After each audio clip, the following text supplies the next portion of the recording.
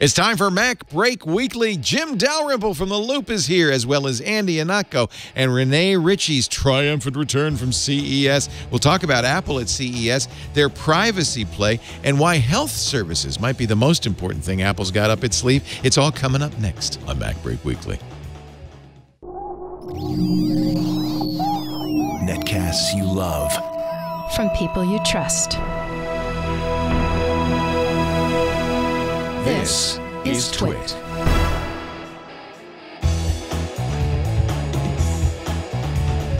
This is MacBreak Weekly, episode 644, recorded Tuesday, January 15th, 2019. Schlomo, Guillermo, and Alyosha.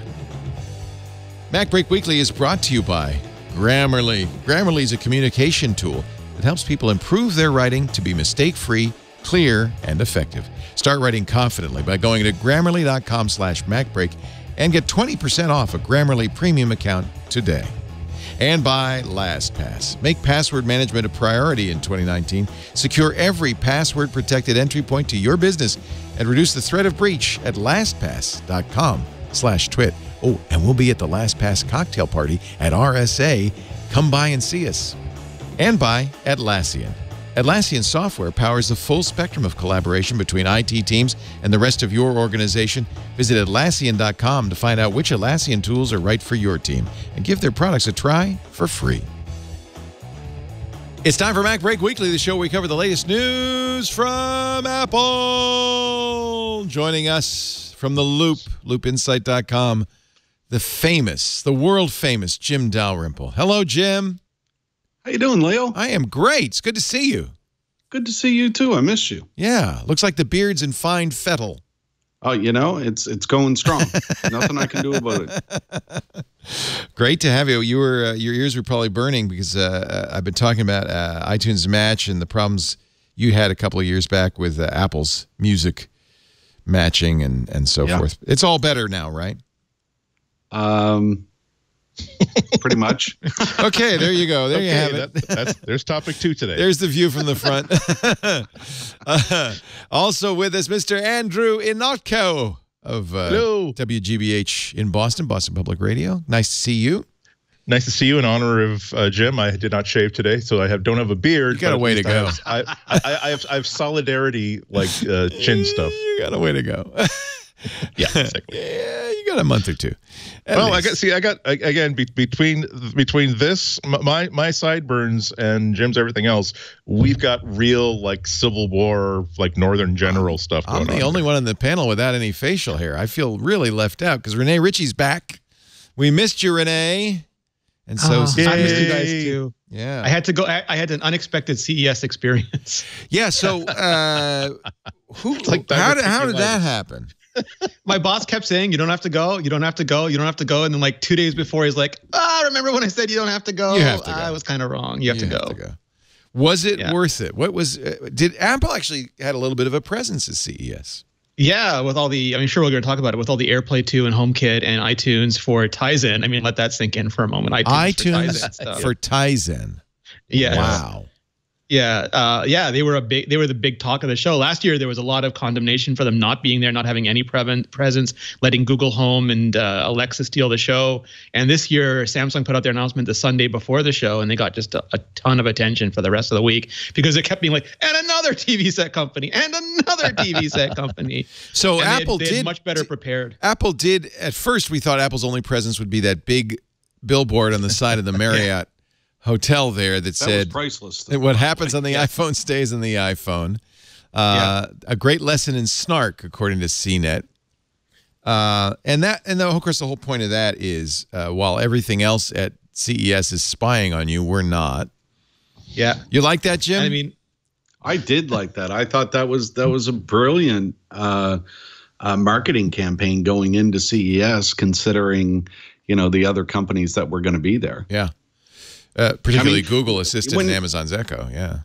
When you think about it, what better way to fight the competition than boost the thing that you put out there the most, which is privacy for Apple, and the thing that other companies put out there the least.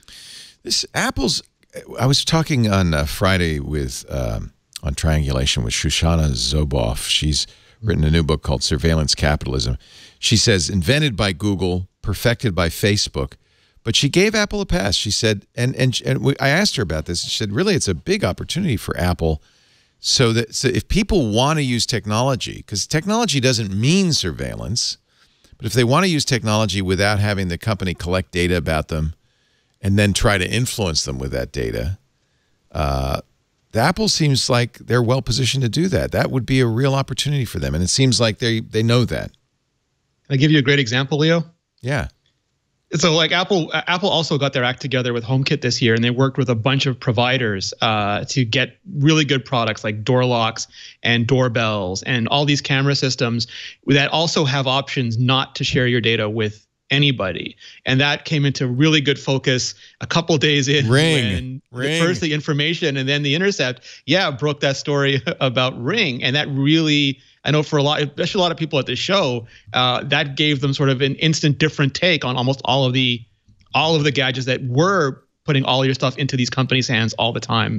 And companies who didn't always know, like they were just a product name, you didn't necessarily know who owned them or where the data was. And I'll mention this story because Ring was a long time sponsor of our shows. The Ring doorbell was purchased by Amazon. Amazon says they're not doing this. Ring wasn't clear whether they'd done it in the past.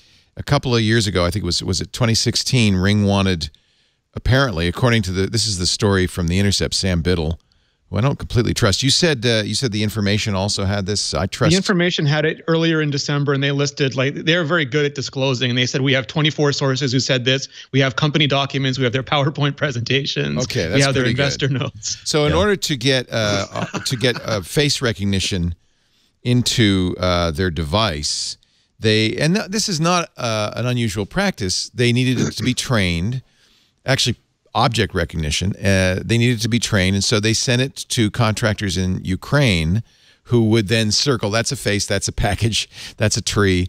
And according to the story, they basically gave them access to an S3 bucket that had everybody's video from every Ring device, ostensibly for the training, but it also meant that those people could download it, share it. Yeah. Without due caution, without due protection. This is how these things almost always happen. It's never that cavalier, but it's just as devastating. Where they say, "Oh, we just need to train our system to learn about what a dog looks like," but it doesn't occur to them that maybe this training should be happening inside a locked box with all kinds of controls over who gets access to this video and what they can do with it. But no, unless your company is really built from the ground up with the idea that security and privacy is one of our foundational and fundamental tenets, this is the sort of thing that happens. That's the difference between a company like Apple and everybody else, and then to a lesser extent, a company like Google and a company like Facebook. Remember that the uprising from employees could not shut down the project to create a search engine for China. Outrage from governments could not could not turn down that project. Pressure from human rights people could not do that. But as soon as they violated internal privacy protocols, saying that you did not come to our department for permission to scrape this data from this Google-owned China launch page, you are getting shut down right now. You have no access to any of the data you need. So, but it's shocking though, isn't it, that the only thing that stops these things from happening is the goodwill or the good intentions or the good dogma, in Apple's case, of a company. That there are in the United States, there are just no protections whatsoever. All you got to do is say, sorry. And then maybe you have to send a nice note to the shareholders for the stock dive. But there's no consequences whatsoever, and that needs to change. And it's almost never malicious. Sometimes it's almost never malicious, but it's just expediency. They wanted this done, and they had but they also had a database that they could go find the email address and then put that email address in and watch that specific camera. And because there was no one supervising any of it, guess what they did? I mean, it's just and trouble all the way down. I still have a Ring doorbell, and I don't really much care if somebody looks at what's outside my house. But I guess Ring also, I didn't realize this had inside cameras. Yeah, it was the internal cameras too. And they said they were people were walking by with they were watching people kissing and having conversations. And this is why I wonder when Apple is going to do their own like home security or home monitoring service. That's going to be a killer thing. If there's one thing that could get me to switch a certain platform to Apple, it would be if they would decide, if I get the functionality of my Google-backed internal cameras, which are really useful for me because sometimes I just need to check what's going on outside, or sometimes when I leave, I really do want to have a camera going on inside my office to make sure that nobody is stealing a $5,000 thing that's on loan to me that I'm going to have to pay for. But even with Google, a company that I trust with conditions, I keep that camera turned off when I don't need a security thing. If Apple decided to do this, I mean, you guys are absolutely right. When it comes to privacy and security, this really is hardwired into the DNA of the company. And I would instinctively trust that not only do they as a company, are they as a company not going to abuse this data, but they're going to make sure that no one else can abuse it either. So this would be a huge opportunity for Apple. Neither Amazon nor Ring responded to the information's request, although according to The Intercept, a Ring spokesperson said it's not happening now, but he did not address whether it happened from in the past. Yeah. I got a comment from because I put up a video about it. I use those as examples for why we need both regulation about privacy for companies and also protection from the government from these companies, but also protection from the government, like basically a right for privacy. And I got a very polite 2-paragraph statement from them basically saying that they take privacy very, very seriously and they have strict policies in place. But as numerous people pointed out, this was all forward-looking stuff. It didn't really address anything specific from the past. Are they changing the terms of service to say that now it is an explicit opt-in to allow the company access to data for training purposes, both humans and robots, or is it now simply, well, this is one of the things you blow past when you're trying to get this thing installed? That's in the EULA. Yeah.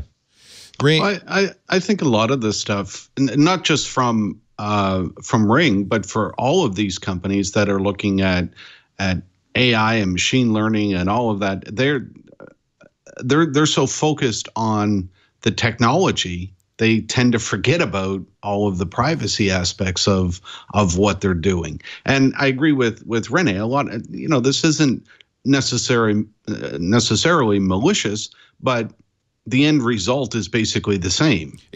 I don't think it's malicious, but it is sloppy.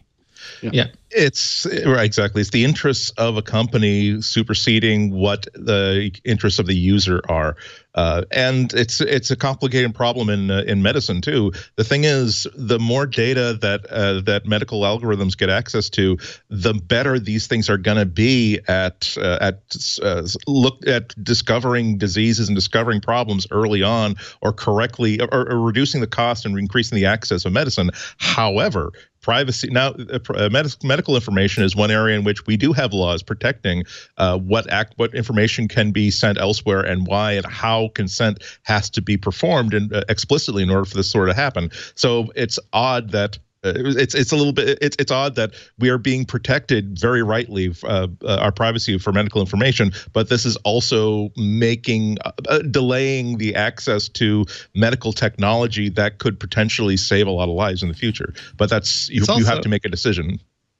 It's also the same week that we found out $300 could get a bounty hunter or debt collector access to your exact location from AT&T, almost I think all of the carriers. T-Mobile, Verizon had done it before and got caught, so they weren't. They weren't available.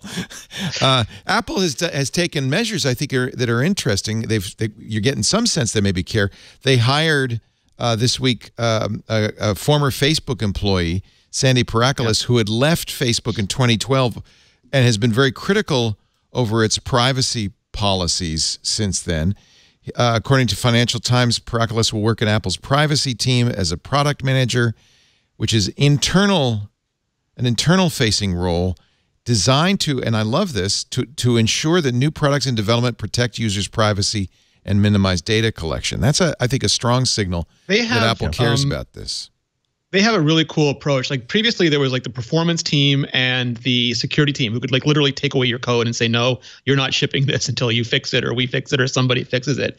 And they've added a privacy team, and the privacy team starts when you have, like with Face ID, it starts when you have the idea for Face ID. It's not like develop Face ID, then we'll figure out how to make it private. It's no, you can't do this until it's private. Okay, you've done that. Now you can't do this until, and each step along the way, they have to figure out how to collect the minimum amount of data possible, how to encrypt it, how to anonymize it, how to get rid of it as fast as possible, and in the end, ultimately make a product that passes Apple's privacy criteria. And they're involved every step of the way along the process. And they have like these teams, including individuals like him, who sit down with the engineers and with the engineering managers and figure out how to do it.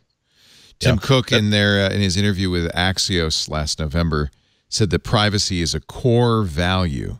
If you look back over time, we were talking about privacy well before iPhone, so we've always believed that privacy was at the core of our civil liberties.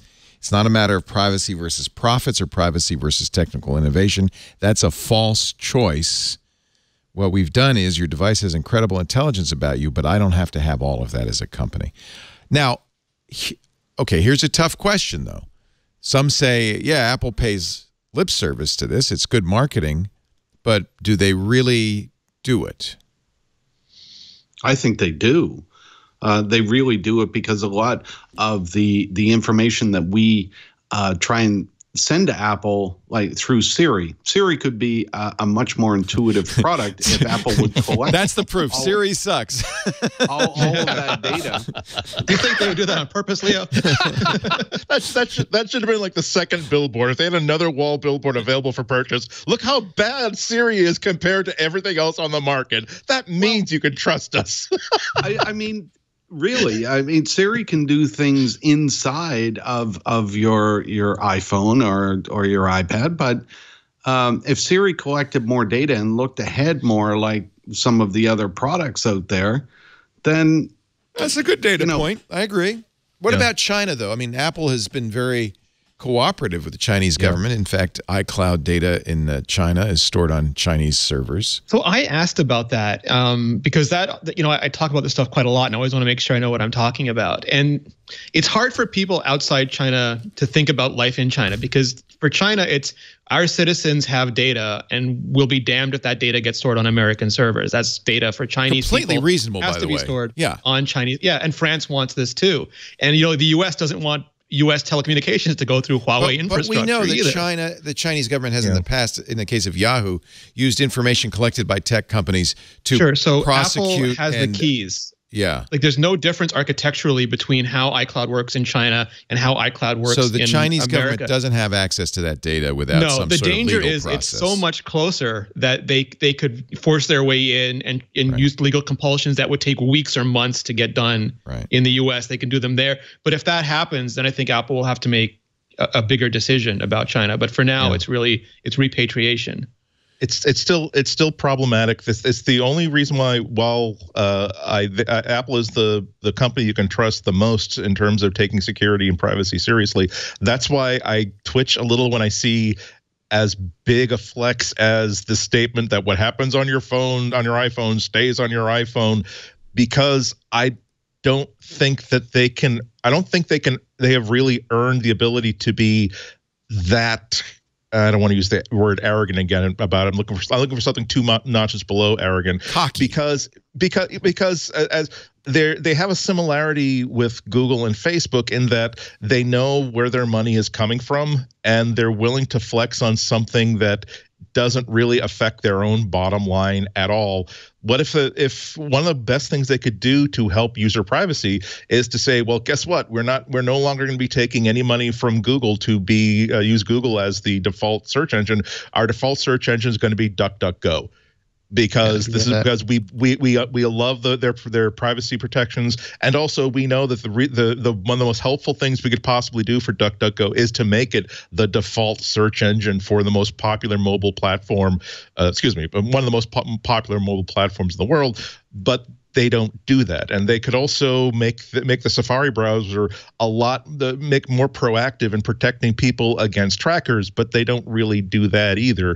That's not saying that they're hypocrites at all, but that's when it's a difference between saying we are proud of our respect for the privacy of our users and saying a big billboard facing everybody at CES saying what happens on your iPhone stays on your iPhone. Well, it depends on what country you're in and depends on what you're doing with it, and we'll still let certain apps on the App Store that maybe are still gonna tell you that it's. I just don't. That's one thing Shoshana said. I said, "Do you use a smartphone?" She said, "Yeah, I use an iPhone, but I don't put any apps on it because that is the case. If you put the Facebook app on an iPhone, right. What happens in your iPhone does not stay on your iPhone with regards to the Facebook app, including location information that you allow Facebook to collect. The way that that users interact with other companies or other apps, Apple can't control that. Yeah. I mean, and they're not a charity. They do. They're out there to make some money, but keep users' privacy as one of their main objectives. Well, and they can argue that it's a user's choice. I mean, I don't have Facebook on my iPhone. That's up to you. Again, I'm not saying they're hypocrites. I'm not saying that they're in any way like terrible at security and privacy. Again, they are the apps, not only the best, they are the standard, I think, that all other companies should emulate. However, when they do something as explicit like that, I'm the jerk in the back of the room who coughs and raises his hand and saying, "Can you clarify your position on this?" I would love to hear Tim Cook at some point post a letter simply saying that there is a line that we're not willing to cross when it comes to helping governments do bad things to their own citizens. Like if there were, if the government of any country wanted the iPhone to have a kill switch for certain types of conversation. Let's say they passed an actual law in the country saying that every phone in the country has to do all of its text messaging through the standardized text messaging app that we can actually take a look at if we need to. They can. We're not allowing VPNs, which is something that's already happened in China, but we're also not allowing encrypted chat applications. I would love Tim Cook to say we have a duty to say that if a government crosses an ethical line in our estimation, we will simply turn our back on that market. We will not simply decide that a market is so valuable to us that we are willing to let the iPhone become a tool of oppression, which is very, very possible in so much of the world. We're talking so far historically we're talking slight differences here. I mean, if I put a Google phone next to the iPhone, if that's the choice, well, it's clear this is more private. Maybe it's absolutely not perfect, but the iPhone's clearly more private than any Android. There's also a quasi line where they like, for example, they prefer to stay engaged in everything. Apple always believes that engagement is the best way to elicit change. And if they pull out completely, then they no longer have an effective platform to promote the change that they want. So they'll do a certain amount. Like, for example, they still want to provide backup services to Chinese customers because they believe they promised them that, and that's fail safe, not fail secure. And you can argue about which is better for which customer, but they believe that by pulling out completely from China, they'd no longer be able to offer things like preserving your photos of your children and things like that. But they've also shown with San Bernardino that there is a line where they believe if it's not legal and it's not ethical, they will fight for it. We don't know what'll happen if they lose ever. Like, we'll see what happens with Australia now with some of their laws, or maybe in the EU when they pass their laws. But they've shown a willingness to at least engage in incredibly public fisticuffs over things that they find unethical. And let's point out that human rights groups have said exactly the same thing. That if you mostly in terms of what Google wants to do in China, but saying that although it's a complex issue, we do believe that it's better to give people access to tools that tools that might improve their lives and hope that it doesn't get compromised and maybe pull them back later than to simply preemptively decide that, no, we're just not going to participate whatsoever. I think FaceTime was pulled in the Emirates when they were having issues with it. They would rather not provide the service than provide it compromised. They just pulled the FaceTime app. You know, it's interesting because in this, I learned a lot in this book, Surveillance Capitalism, but she quotes Larry Page and Sergey Brin in their early paper about Google in the late 90s, in which they said, we'll never do advertising because advertising ultimately, however much you try to isolate it, will impact the result of search. But what happened is the dot-com bust, and their investors in 2000 and 2001 came to them and said, you guys have to do something to monetize. This is not tenable.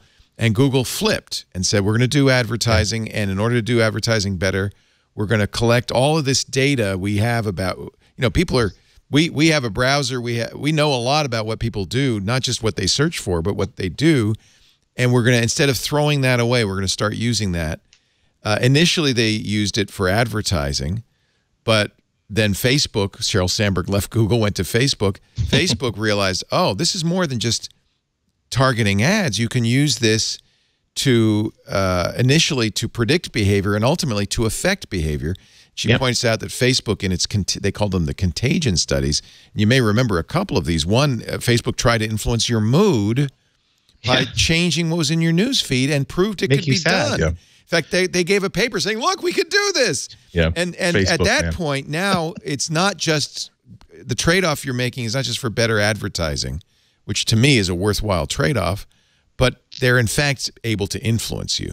And that starts to get problematic, obviously. I don't know how perfectly they'll be able to do that. Again, we need some sort of legislative protections. One company that never gets brought up in these conversations, and I think they're one of the most dangerous, potentially one of the most dangerous companies of all, is Amazon, because the whole benefit of collecting data for advertising purposes, if you want to sell how good your ad network is you tell the tire company that no, not only are we going to give your ad and put your ad in front of 1 million people that suit the people you're asking for, but here's our data on how many people actually see one of these ads and then go through to an actual sale of that product. Amazon is the one company that can not only track what they track everything. If you just had a casual interest in a folding bicycle, they can track all the searches you did within Amazon, all the different products you looked at, track the level of your interest as it waxed and waned, track your interest in certain price levels and certain feature levels, compare that to the history of the things you bought over the past 10 years, all the way down from chocolate chip morsels to an iMac. And then basically tell you, no, we know that Andy Ihnatko is going to be ripe to buy a folding bicycle on February 8th, 2019, and we're offering to the highest bidder someone a series of ads that will target Andy for a folding bicycle.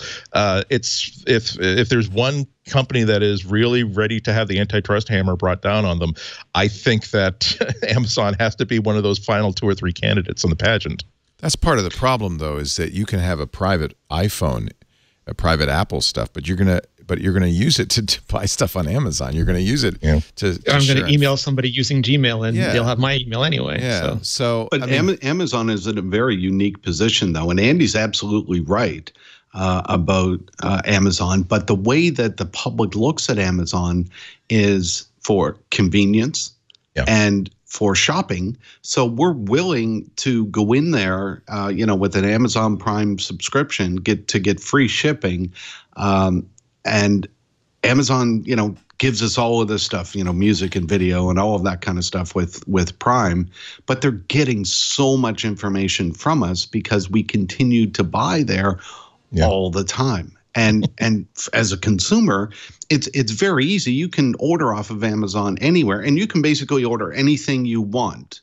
I mean, I order firewood sticks from Amazon, to light fires. Really? with. You buy your firewood on Amazon? No, the little sticks. Oh yeah, the fat wood. The kindling. Yeah. Fat wood. I ordered that off of Amazon now, because if you bought a cord, deliver a big box, and it's done. So if you bought a cord of firewood on Amazon, then I'd be impressed. They have a lumberjack network, Leo. What are you talking about? They come in their plaid jackets in the driveway. See, but we tend to trust Amazon as a brand, like we trust Apple as a brand, but the differences are remarkable in how they use our information. I think it's important, and I think we can do this, that we continue to tell Apple, because I think most users probably aren't really that aware of it and care that much. But I think it's important that we who do care really keep telling Apple, yes, this is good. Keep doing this. Keep your eye on the ball, because at some point it may be that the investors or the shareholders say, you got to make more money, as their revenue drops on iPhones, you got to make more money. You should really start doing, they tried iAds, remember? I mean, that would have had some sort of trade-off of privacy for advertising, that they don't move down that road, that they understand there's real value to them as a company to preserve privacy as their core value. As we've said once or twice before, it's all about the transaction. Some people, I'm comfortable with the transaction I'm making with Google, given the quality of the apps and services and now the hardware that they give me. And I'd like to think that I'm aware of what I'm giving them in response. Some people are not comfortable with that transaction. That's perfectly fine. I'm not comfortable with the transaction I make with Facebook. So I limit my exposure to Facebook to the minimum thing possible, which means that I'll like log in and check like on the web app Messenger saying, oh, wow, remember that week that I was feeling really lonely because no one like wanted to invite me to Christmas parties? Here are like 8 messages on Messenger saying, yo, Andy, I'm having a Christmas party in 2 days. Why don't you come over? Like, whoops. Okay, Where are you, sorry. Andy? It's January 2nd, and I don't have the Messenger app on my phone, so... Yeah. Andy, blink Happy twice Russian if you need Christmas. rescue. I've got a Facebook portal I'll be glad to send you, Andy, if you want to really keep up with the friends. And so there is good news. A judge has now ruled, federal judge, district court judge has now ruled that the feds, even with a warrant, cannot force you to unlock your phone with your finger or your face.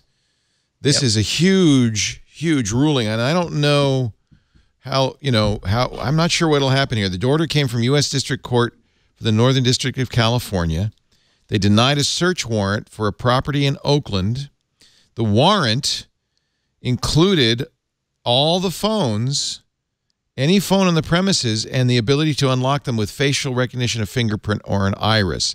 In the past, we've just kind of said off the cuff that courts seem to support the ability to use biometrics to unlock, but not the use of passwords. Because it wasn't testimony. Passwords were testimony, but biometrics weren't. The judge, and I think this really recognizes the significant role that a phone plays in your life. The judge, Candace Westmore, ruled the request was overbroad because it wasn't limited to a particular person or a particular device. The judge said the government does not have the right, even with a warrant, to force suspects to incriminate themselves by unlocking their devices with their biological features. This is a very surprising and I think a big deal ruling. Yeah. It's a foundational thing. Again, do you have the ability to keep a secret from the government? This isn't the big rule that I'm hoping to see in my lifetime, but it is a big deal to say that if you've encrypted a phone, if you've locked a phone, you can't be compelled to unlock it. The government can take the phone and try to unlock it themselves, but they can't compel you to unlock it. If this holds, and remember, and this is certainly going to be challenged, the next step is to make sure that everybody, including the police, knows that that they have the right to say, no, I will not let you unlock my phone. And that includes a cop taking your phone and then simply holding up to your face and hoping that something good happens. That we have to make sure that everybody understands that this is one of your rights. You don't have to give up a fingerprint or a face scan. But all the same, if I'm ever in a sketchy situation, I might just power down my phone just It'd probably be prudent to use an alphanumeric passcode. And you can just squeeze it now. And it also doesn't affect border crossings, which I think is a much bigger problem. Right. There is a broader ability to search as you cross into and out of a country. Judge, of course, she's a magistrate judge, so she could be overruled by district court. It could be appealed farther. I don't know if it will be. She said, and I think this is really great, technology is outpacing the law, and that fingerprints and face scan are not the same as physical evidence. That's what they've been considered up to now, right? Like a fingerprint or a hair, when considered in a context where those body features would be used to unlock a phone. It's essentially a recognition the phone is something special, something different. Yeah. She said, if a person cannot be compelled to provide a passcode because it is testimonial communication, a person cannot be compelled to provide one's finger, thumb, iris, face, or other biometric feature to unlock that same device. That seems sensible. That seems sensible. It will be challenged, though. Maybe not in this case, but at some point. And of course, at some point it will. It's not law. It's a precedent, but I don't know how strong it is. I'm not a lawyer. It's critically important, though, because our phones are now basically indistinguishable from external storage. It's like a hard disk with a wire that we're hanging off of our heads instead of hanging off of a computer. And it's keeping track of all the things that we're no longer equipped as humans to keep track of. But eventually that link is going to break down between what's in our head and what's in our phone or what's in our devices. And these are right now maybe external cybernetics, but eventually they'll get more and more internalized, and technology will progress to the point where they can start having a real good idea what's knocking around inside our brains. And if we're not really careful about privacy, it sounds like one of those dystopian future movies, but it always happens one step at a time, we'll absolutely lose it. So I think it's best for all of us if we start litigating this stuff as early in that process as possible. Yeah, the law is hysterically funny, and how a precedent can shape unpredictable results in the future. That the whole basis of wiretapping without consent of those or being informed is based on telegraph operators saying that, well, the thing is, we often have to listen in on a telegraph signal to make sure the wires are running properly, and on that basis, the person who is sending a telegraph wire cannot assume that this communication is not being observed by someone else, and therefore, if we were to put a tap on a telegraph line before it even gets to a station or to someone who will turn into a printed message, it's okay for us to do that because the person had no idea that they were sending something that was private. To say nothing of the transcription person, but that was the basis of saying that when we got telephones and then automated switching later on, even though we now have a system where no human is required to ever oversee that signal to make that connection happen, it's still a basic principle that if I'm calling someone on a 4G network with that is a secured-ish signal, I have every expectation that this call is being listened into by a third party. So that's why we have to really keep a very close eye on every one of these actions. This just in, Theresa May's Brexit vote has failed 432 to 202 in the UK Parliament. Wow. That'll be interesting. Let's take a break, and we're going to come back. Jim Dalrymple is here from The Loop, loopinsight.com, Andy Ihnatko, WGBH Boston, and, of course, Rene Ritchie, imore.com. All three of you are writers. I pride myself, I think, on my excellent education, my ability to write clearly.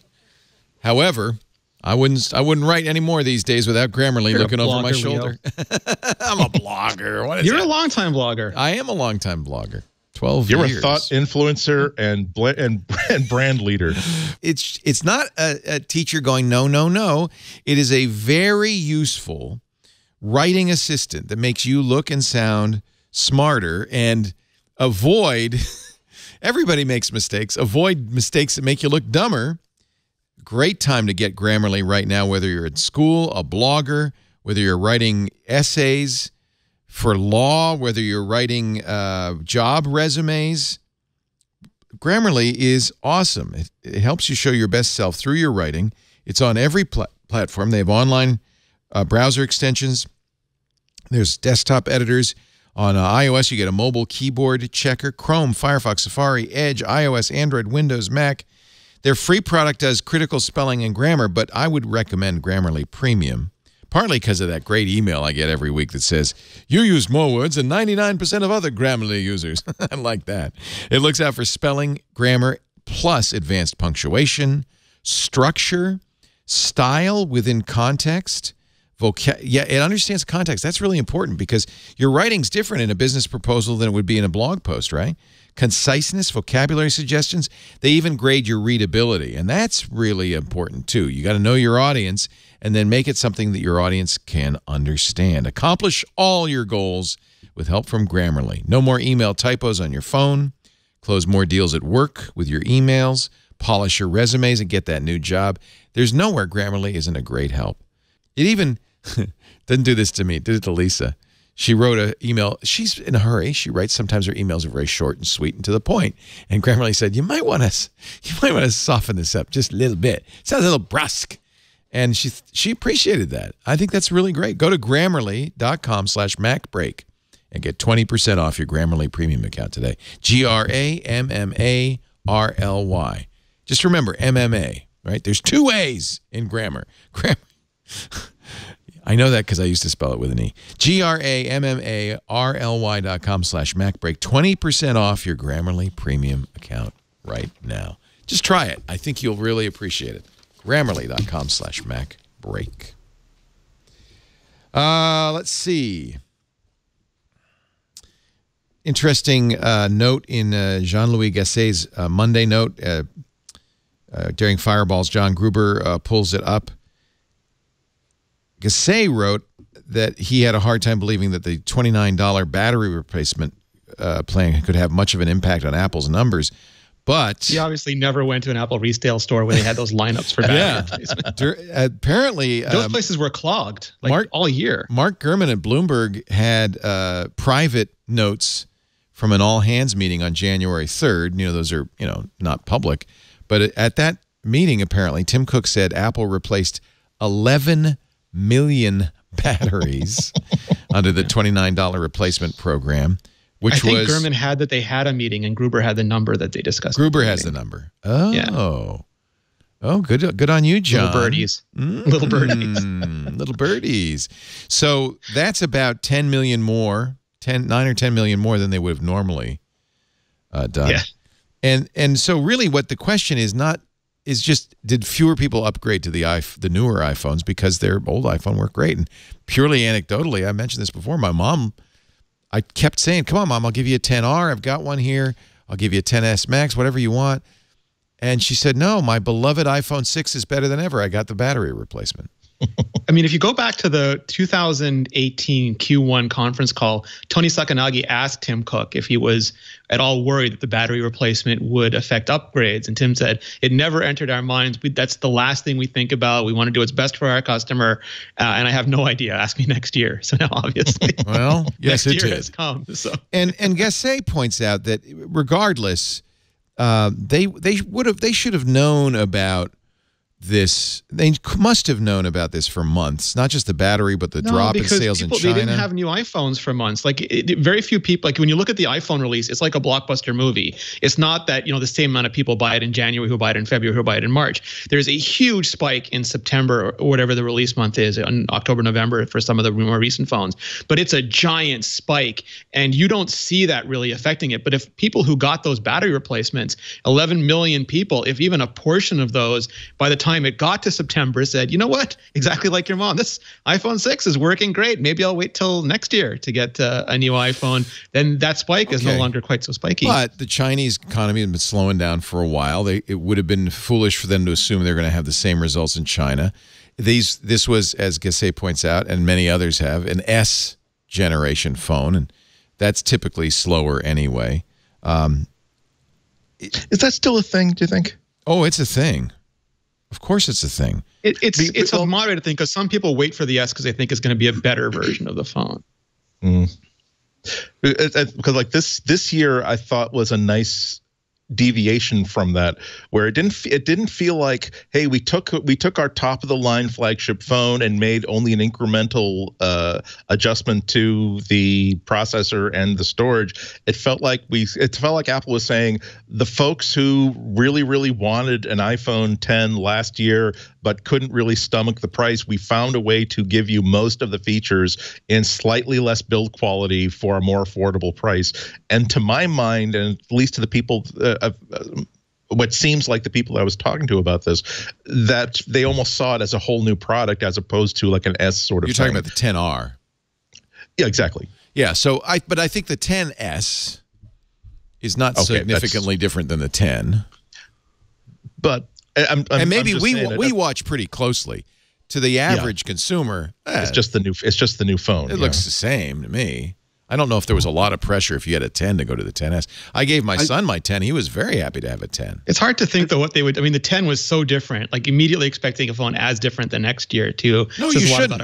I'm not saying you should expect that. I'm just saying that that's typical of an S year, and that Apple should have known that the 10S wasn't going to be gangbusters compared to the 10 any more than the 6S was gangbusters to the 6. They were pretty clear that it was like they saw they expected this because they guided down heavily for this quarter. This quarter was already discounted more than I think a lot of people expected. So what surprised them? What was the big surprise? The amount of battery replacements affecting the upgrade cycle, but that was small. He said I think he said over 100%, which is a funny number until you actually dig into it. But over 100% was a rapid downturn in the Chinese market, far faster and more extreme than they expected. And I think if you look at the notes that that Tim provided in his statement, the issue here is the Chinese economy. It's not an iPhone problem. And when Apple when Tim first released those notes, people jumped on the iPhone problem. But if you look through all of the things that Apple was able to accomplish in the quarter, it becomes clear very quickly that if it wasn't for China and the economy deceleration, there would have been no need for Apple to do a guidance change. Now, their quarter still wouldn't have been as good as what they would have hoped, but there would be no need for this guidance change. So to say that that the iPhone is failing, or Apple has a huge iPhone problem, I think is a bit over dramatic at this stage. Yes, the upgrade cycles were affected by the battery replacements, and I'm not quite sure why Apple was so surprised with that, or at least as surprised as they seem to be. But that could also be, with a lot of users, it could be a comfort level. I've talked to a lot of people that are very weary of Face ID and not having a home button and, just different things. And if they have the chance to keep their phones by replacing a battery, then they're going to do that. And, the economy, I think, of a lot of countries right now are, kind of up in the air, the U.S.-Chinese battle and all of that kind of stuff. So, it's affecting a lot of people in the economy in a lot of different ways. So if somebody has a chance for $29 to keep their current phone, I think they're going to do that. Now, an economic problem in a country as big as China is going to takes a while to go down. I mean, Apple rode that wave up, and right now they're riding that wave down. And right. They have no choice in the matter. It's an economic condition, but that will change again, and the economy will start to rise, and Apple will do that. And let's face it, if this economic problem came from Canada, Apple still wouldn't have had to warn, because the Chinese thing would have been good. Jim, if the economic problem was in Switzerland, Liechtenstein, or when they would not have to warn like they did now. This is it's also interesting economic problem. It's not an iPhone problem. It's also interesting to see now that we've heard from Samsung and we've heard from LG and we've heard from some of the Chinese manufacturers, and their results are in some cases not going to be any better, and I think in LG's case way worse. Right. Yeah. And everything. Go ahead. I'm sorry. Go ahead. To be fair to the people that are saying that this is an iPhone problem, are there things that Apple should and could do to affect upgrades in the coming quarters? Absolutely. I'm not saying that there isn't. I'm just saying that the all the reporting saying that the iPhone is dead, I think they're wrong. Oh yeah, that's a great headline. That's a great way to get people to click until they realize how many times they're clicking on that story today.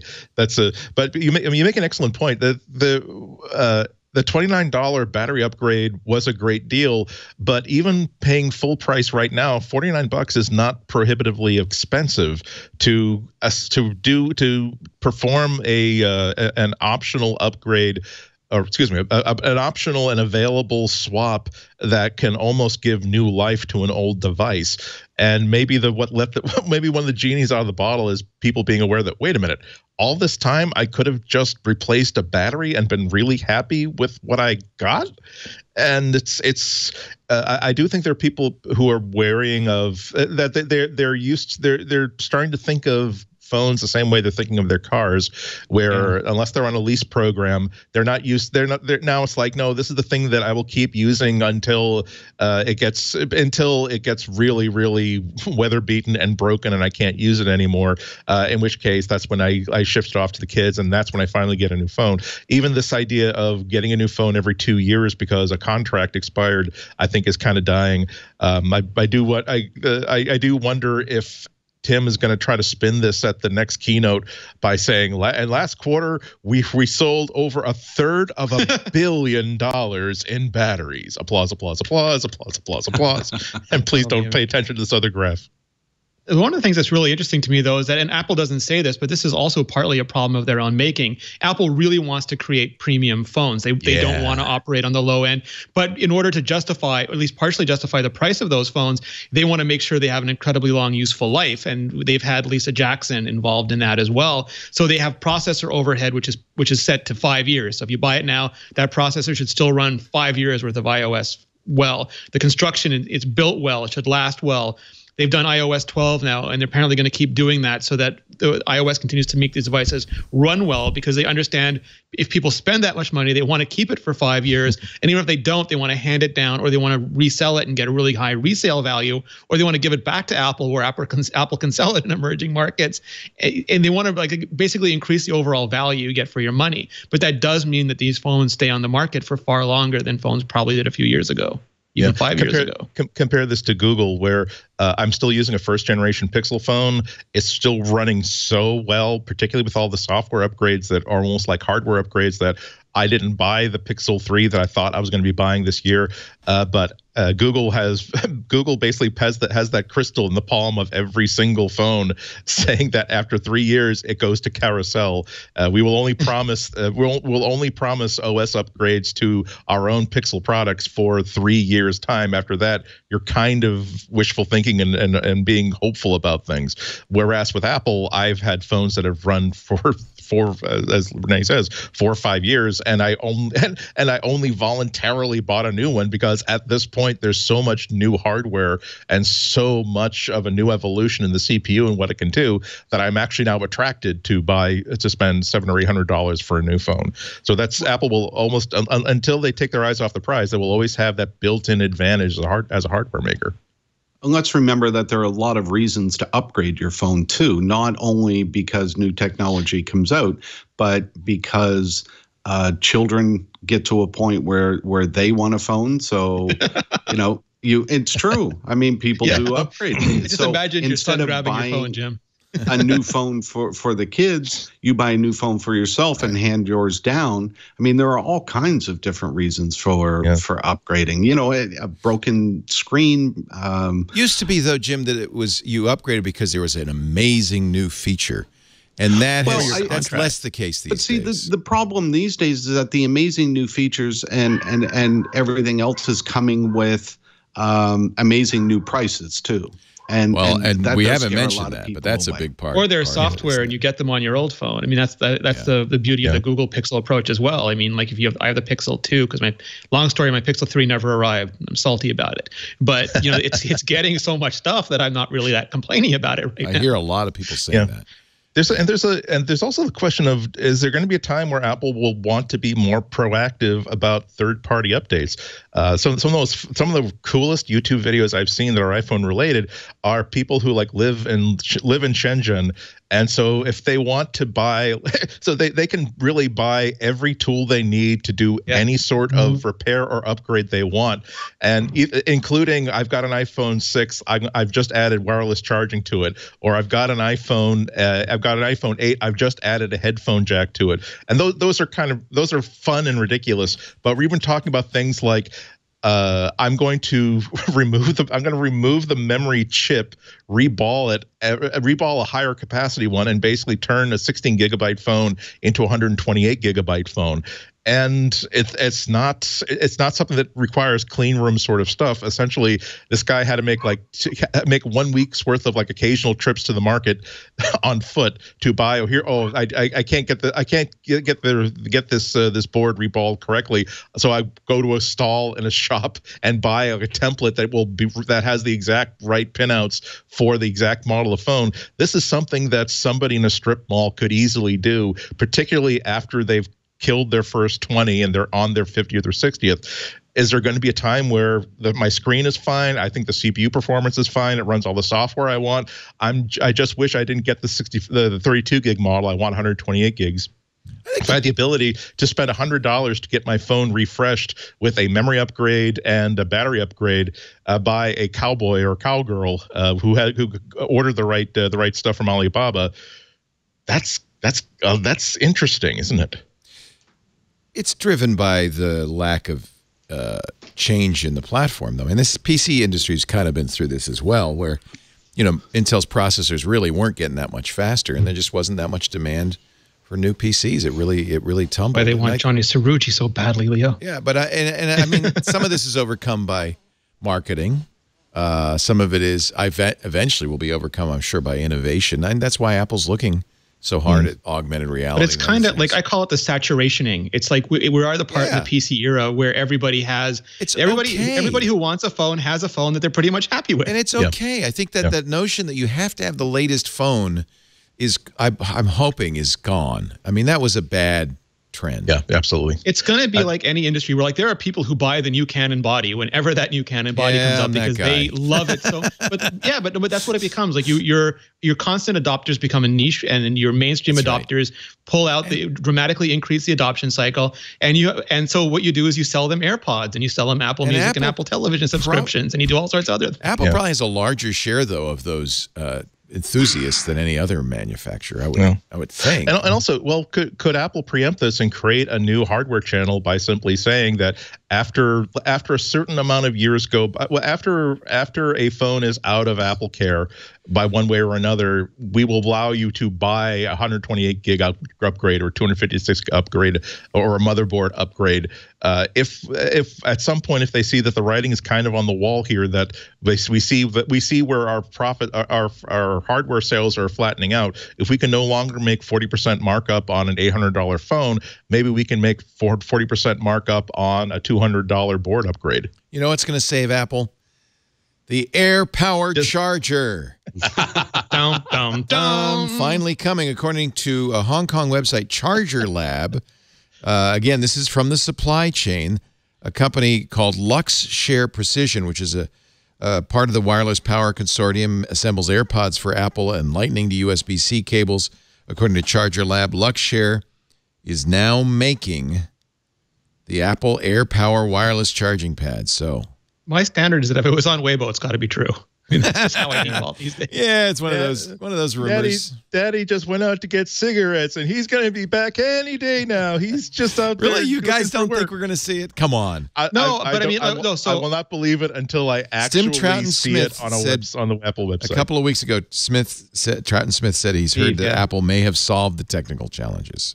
That's the story. But the thing is, like Andy said, this is like a Gandalf thing for me. Expect it when you see it, because we've had like the Swiss retail channel say that it was coming last December or January, and it's just until this thing is actually in stores, anything could happen. We could find out that the white is discoloring, or we could find out that it doesn't do. This is a shut up and ship thing for me at this point. You're skeptical, and anyway, we'd have to get. I'm not skeptical. It's just I'm tired, Leo. We'd have to get new cases for our AirPods with wireless charging built in. So that's going to happen first. The difference between being skeptical and simply saying at this point I'm not even going to comment on it. My only comment is we do not comment on unreleased unreleased AirPods. Actually, I was surprised to see this. Tim Cook said the revenue for Apple's wearables, watches, and AirPods is 50% higher than the iPod at its peak. Not just the iPod, when it first started out. The iPod. He's talking to Mad Money's Jim Cramer. The iPod at its peak. That's stunning. The watch and the AirPods have each generated between 4 to 6 times more sales than the iPod had generated in the same amount of time since its launch. I believe Apple Watch by itself is also, it's not 1.5, but it's also higher than iPod, it's so funny. A while ago, Neil Seibert put this thing up saying everybody thinks the Apple Watch is a failure and the Echo is a huge success when Apple Watch is selling, I think it was 10 or 20x because there's so much, we're all dealing with imaginary numbers. Like Apple doesn't disclose Apple Watch numbers, Amazon doesn't disclose Echo numbers, so it's like all fantasy math. But when you start looking at how much of these things are going out the door and how much of the percentage of the other category or now the new wearables category, people like Neil can start to piece these numbers together, and Tim just gave them away. And it's a huge market. But when you look at how big iPod was, and then you look at how big Apple Watch and AirPods have become, and those are all dependent on iPhone, you start to understand why all this decade of building up iPhone as a platform kind of set the stage for using iPhone as a platform to build up the next decade of products, the way iTunes and iPod built up iPhone. And that's one of my favorite aspects of Apple, is that they're one of these companies that never mistakes their product for their business. Like Apple never became an iPod company the way that Microsoft for a long time was a Windows company, and they'll ride this into the last dime. Apple's like, okay, this is going down. We're going to get the iPhone up. Okay, iPhone is going down. We got to make sure we have the AirPods, the Apple Watch, everything else prepped. And you start to see these in the results. And when you take away the iPhone distortion from this quarter, I think Cook said they're going to be up 19% on almost everything else. Yeah, which is super interesting. It's going to be the second biggest quarter in their history. I mean, they're still going to get killed for it. It'll be the second biggest quarter in their history. Yeah. Can we also point out that that's how badly the iPhone letter affected everything, that Tim Cook is eagerly sharing numbers on the success of something that they didn't share numbers on with before. Jim Cramer. Yeah, exactly. Of all people. We were talking about privacy. DuckDuckGo just announced that they're going to use Apple Maps for their maps for local searches on the web. DuckDuckGo, of course, the privacy alternative to Google search. That's absolutely consistent. They could have gone for a real open source mapping solution. There are a couple out there. OpenStreetMap is a good one, but it's not as good, frankly. It's not as good, but sometimes partnerships like this are what makes what has to happen to make things even better. Yeah. So that's a really, really smart move. Again, that's kind of what I was talking about earlier. That if DuckDuckGo is saying that this is what we are, privacy oriented. Well, if that's the product you're selling, you really can't send people to a service like Google Maps that has an incredible amount of advantages. But one of the disadvantages is that Google is going to be collecting information to both enhance the map and also to enhance their advertising product. I guess DuckDuckGo was using OpenStreetMap, but if you asked for directions, you got Bing. Well, I mean, it's just like like open source is great, but you've got to spend so much money to go out. Like you literally have to have the trucks on every street, the way Google did and the way Apple does now, and that's non-trivial for any company. Yeah, OpenStreetMap relies on users to modify and update their maps. You have to finding entrances is an amazing amount of technology for places. You can't and the amount of work that Google does just to figure out that yes, here's a street address, but you're going to have to walk a half a mile if a car drops you off on this side of the block as opposed to this other side of the block. And I still remember riding around with a member of the Wear Map team for Nokia saying that we have to send someone out. We have to physically send somebody out, not an automated car. We have to send somebody out to everything that we think is a hospital to make sure that it is actually a hospital, and also to that's pretty important. And also to locate where the emergency room entrance is specifically. So that is another underscoring how difficult Maps is. And that's what Apple's spending billions on for the new version of Apple Maps and driving all those streets and doing all that mapping. And that's just hard to get you can crowdsource that, but you won't get the consistent pull through of data that you get when you actually drive it. Let's take a little time out, and then we're going to talk about Apple's next thing, which Tim Cook says might be health. The episode you're watching of MacBreak Weekly is brought to you by LastPass. We need LastPass here at work. We use it at LastPass Enterprise. At home, I use it. Steve Gibson uses it. That's a pretty strong recommendation from my point of view. It is a password manager with trust no one encryption. Your data is encrypted and decrypted only at the device level. Not even LastPass can access anything in your vault. Zero knowledge. It's also the most convenient, the easiest to use. It's just a great password vault. And in your business, you know that your employees are not using the best practices when it comes to passwords. Just go down into the business office, see how many Post-it notes are on the monitor with the password to your checking account on it. Or in the engineering office, there's probably a notebook somewhere with all the passwords to your website and all your databases and so forth. You need strong passwords. You need passwords that aren't reused. You need passwords that are stored securely and shared securely. You need LastPass Enterprise. It makes password sharing convenient for employees. It's got to be, or they won't use it, but it keeps access to your corporate data secure. And you have complete admin oversight. You could set master password requirements, enable password resets, restrict access if an employee leaves. You can configure over 100 policies, access actionable security reports, create shared folders. We do that The ops team has their folder. The business team has their folder. That makes it very easy to get the password you need without actually seeing the password. That's another nice feature. So it turns out employees share passwords, not just with other employees, but with their friends and family. Keep those passwords secured. They don't need to know them. They just need to log in. I trust LastPass so much. We keep everything in there. Database logins, SSH keys, software licenses, business information.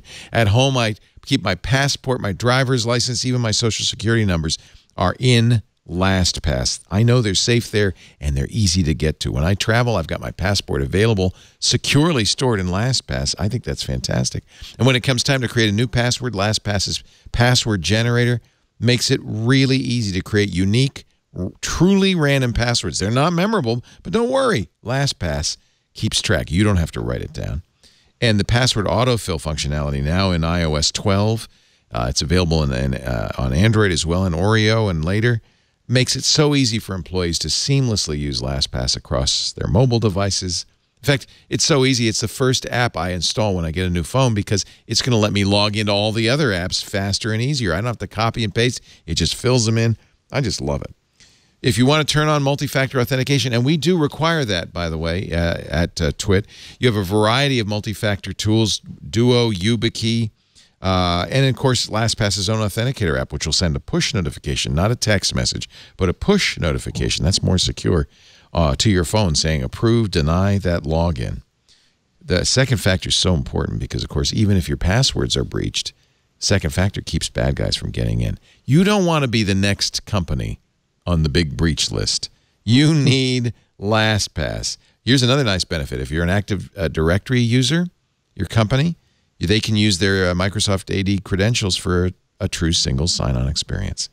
LastPass Teams for teams of 50 or fewer, LastPass Premium for personal use, LastPass Families for your family. That's what we use at home.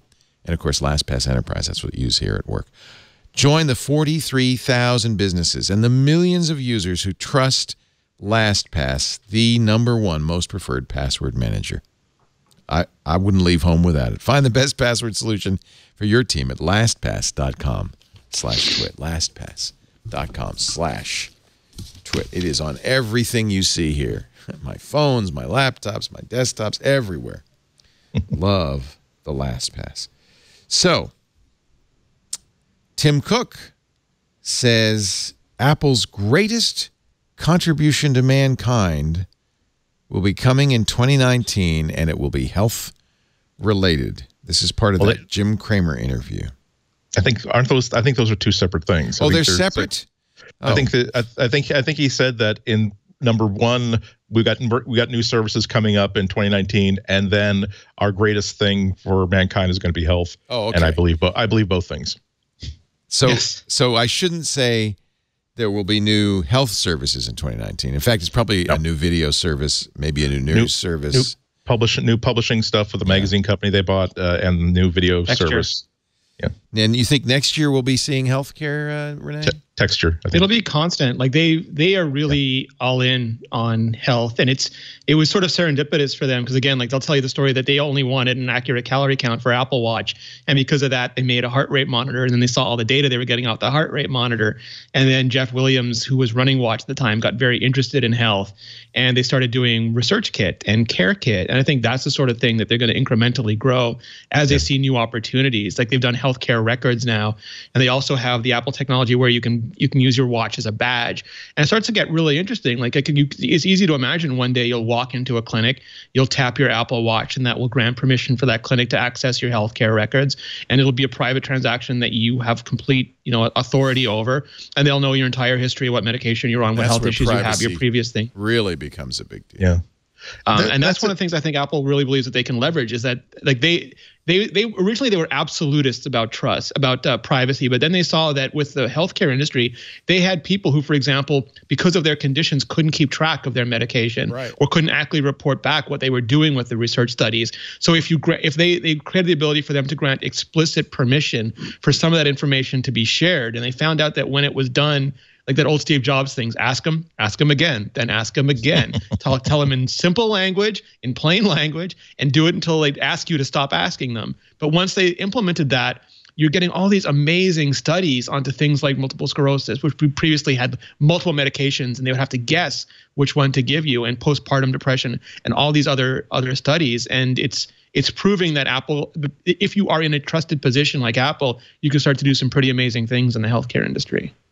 Yeah, and these people, these studies that Apple is doing, those people have said that they've never had so many people sign up for the studies and want to be part of the studies, which helps the medical community. You know, they get more information than what they've ever had before. They get a wider variety of people signing up for these. So I agree. I think that healthcare is going to be one of the biggest things that Apple ever does. Tim Cook said in this interview on healthcare in particular and your well-being, this is an area that I believe if you zoom into the future and you look back and you ask the question, what was Apple's greatest contribution to mankind? It will be about health. Yeah, that's good. That's absolutely true. It is. I think that's the closest thing to Apple's historical mission to try to improve people's lives through technology. And you can't do a better improvement on someone's lives than preventing them from having an injury that changes the entire direction of their remaining days, or reducing it to zero. I mean, even the basis, the number of stories that we're getting back of people being able to point to data on their Apple Watch as a way of describing, hey, I was climbing stairs and I suddenly just absolutely felt exhausted, and that was not normal for me. That was 3 days ago, and here's my heart rate, and here's a strip from that I took like when I was feeling that way, and if you do all the tests today, you're perfectly normal, but you can actually show here's the data that was collected, the time where I was feeling incredibly not right. And now you might not necessarily have had your life saved by that piece of data, but now you have more information on trying to figure out exactly why did you have to sit down after climbing a flight of stairs for the first time in 2 or 3 or 4 years. I have to say that I'm wondering why Apple has not made the Apple Watch into a broader sort of product like they did with the iPhone, like they did with the iPod, and make it multi-platform, because not only is it a huge amount of money that they can make off of all of these things, but also the more data that comes in, the bigger benefit, and the more people who have access to buying these things, the more improvements of lives they can do. And finally, wearables on almost every other platform is either non-ambitious, meaning it's just sort of a fitness tracker that works well, but it's just a fitness tracker, or it's a total mess like Android Wear, where it could be the Apple Watch, but they don't have the hardware, they don't have the engineering, they don't have the unified sort of idea of here's what we're going to be doing with the data that we're going to be tracking. I still often wear my Series 0 watch, even though I'm an Android user, because it's just my favorite fitness watch ever. I'm considering buying a new one. I think they're just it's sort of like it took until iOS 5 before iPhone was independent from iTunes and went to the iCloud. I think they're just waiting for the device to have the capabilities where it doesn't matter what platform you have. Instead of logging in with an Apple ID, you log in with a Google ID, and you're fine regardless of what phone you have. It's just all your stuff. They could still do an Apple ID on other platforms, but I'd be surprised if they don't have a target for it. I will also say I'm surprised that you have to have an iPhone. You can't set it up using an iPad or a Mac, because if that were the case, I would have upgraded my Series 0 like 2 or 3 years ago. But why wouldn't you just want to get an iPhone, Andy? Come on, get with the program. Yeah, see, it's not enough. I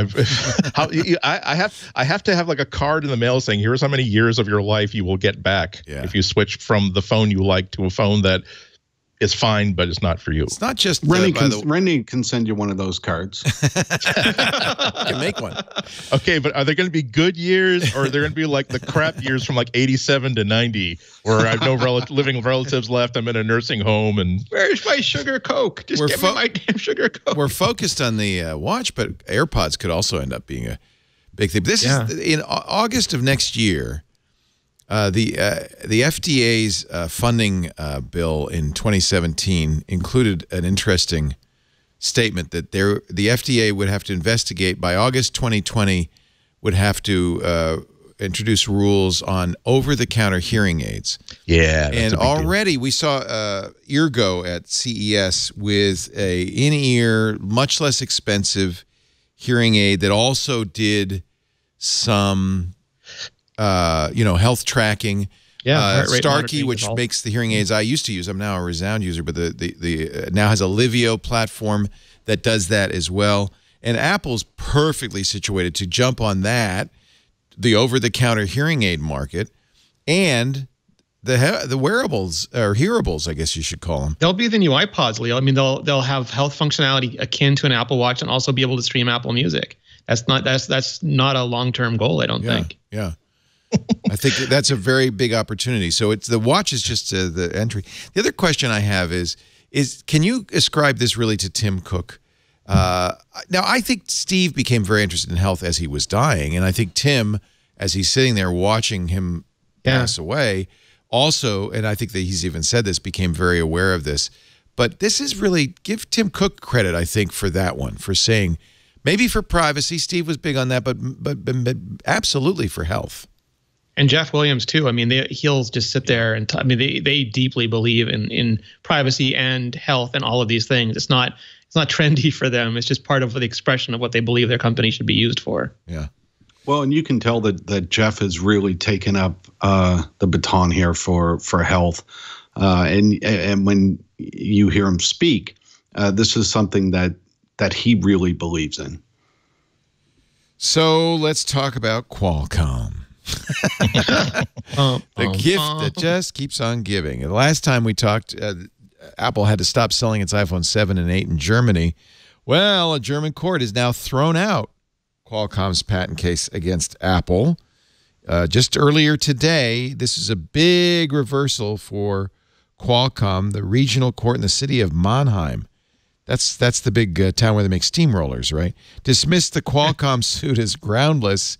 Dad, Mom, Dad's making those jokes again. saying the patent in question was not violated by the installation of its chips in Apple's smartphones. Apple said, "We're happy with the decision." Qualcomm, well, Qualcomm's not happy. Apple has a history of infringing our patents. Well, we disagree. The conflation between licensing and chipsets within Qualcomm is kind of weird. Well, and I didn't know this, but I learned this here. But Qualcomm refused to sell Apple its chips for the latest generations of phones. I thought Apple was trying to get over, move to Intel to get out of this, but in fact, it was they wanted to buy the Qualcomm chips and they couldn't. Well, that's part of the problem here. It's sort of like with the old Intel, lawsuits, or the old Microsoft laws, where in order to have one, you have to have the other, and then they will penalize you if you don't go all in with them. And that's all of the information that's coming out. And I think that's why so many independent jurisdictions are also going after Qualcomm, never mind the Apple lawsuit, like Federal Trade Commission and other commissions in other countries, is because they were doing that sort of they were doing the things you do when you abuse a position like bundling and like they could choose not to be part of standards. They could say, we're doing our own proprietary thing. We think it's amazing. If you want to use it, we'll make sure that it works where it works. But they're like, no, we want everybody to use it. But now we want to charge you exorbitantly for it, and especially in the EU and maybe in the US now, I don't think that's going to be tenable. It's hard. I've been trying to understand everything about this lawsuit, and it's this result of like, this used to be a little bit browner here in my sideburns, and that's this little patch of gray, and I really don't know how I feel about it. The Qualcomm, for their part, they make a pretty good argument, at least for the FTC case, which is saying, so what have we done to abuse consumers? Phones have never been cheaper. The consumers are not paying a price for whatever you think is going on. There is an alternative to Qualcomm. We are, and as a counter to the, so I'm wondering how, at least in the United States, the FTC action is going to play out, because there are great cases to be made on both sides of Qualcomm simply trying to make money off of something that they've been doing extremely well and navigating a business also extremely well, versus the other stuff that they've been doing, which is like, it doesn't seem as though they're doing the right thing by double dipping, as Rene says. So I'm almost at the state where I'm just going to wait to see who's still alive in 2 years. That's what makes it so interesting, is that, like, absolutely, like, Qualcomm is, you get every dollar you can, but there is a point where your short-term gain comes at the expense of your long-term viability. And again, I use the Microsoft example where they rode Windows so hard that it caused them to ignore other potentials that could have, like lots of stuff I wanted to see on the market. And Qualcomm, first, they have that licensing, that patent arm, which is so important to them, but that comes a little bit at the expense of their chipset business. And they want people to pay based on the price of the device, because they believe their component is so important that it's worth more than just the component itself. But you can't scale that. Like, if suddenly the phones are cameras now, people buy phones because of the cameras. We make the sensor, we deserve part of the entire phone price. Oh, but the chipset, we're making these we're fabbing these processors for you. People buy because of the chipset, so now we want a part of the. There's only so many parts of that phone that you can divvy up. And I think Qualcomm would have an amazingly robust business and would have an amazing growth curve if they're like, okay, you pay us for the chip and license these products, and everyone shakes hands and goes home afterward. It's hard to say. You could also to play, and I'm explicitly playing devil's advocate here as opposed to asserting a point of view that I hold dear to myself. You could make a devil's advocate could make a comparison to Apple's defense of their iPhone business, that yes, they have so many other businesses, but really, if the iPhone were to go away magically tomorrow, they would be screwed with a double K in the word screwed. Nonetheless, Qualcomm is in a lot of other businesses. They make CPUs, they make Wi-Fi chips, make Bluetooth chips, mobile processors, game processors, but the lion's share of their money comes from cellular modems, because again, this is what they built their business around. It's hard. I don't understand the business enough to have a really good opinion on who's absolutely right and who's absolutely wrong here. I hope it doesn't come to a point where users' experience will suffer, because the thing is, we really like Qualcomm chips in our modems. They really work extremely well, especially if you travel, especially if you're in parts of the world where there aren't really great unified cellular networks, and you have to keep buying coverage as you go. So again, I'm continuing to read about this. I don't know what it would feel. It just feels like the one company you don't want to encourage to make their own chips is Apple, just given their history of making their own chips. Yeah, you're exactly right. That's something you don't want to do. And to Andy's point, who's expressly right and who's expressly wrong. I think in situations like this, there isn't one company that's completely right and one that's completely wrong. But I know that Rene said jokingly and not jokingly, you don't want to encourage Apple to start making its own chips. Good news. We've created a whole new network that's better than any standard we could have possibly. No, but I mean, just to make it personal, have done that and have lost. So to make it personal for a minute, I had to pay the Qualcomm tax on my iPhone, even though there hasn't been CDMA anywhere in Canada for I think a decade now, just because they demand that regardless of where you are. And I could have paid, I don't know, $20-30, conceivably less for my phone, because I would have just had a regular GSM modem, like a small country off on the top of your hat.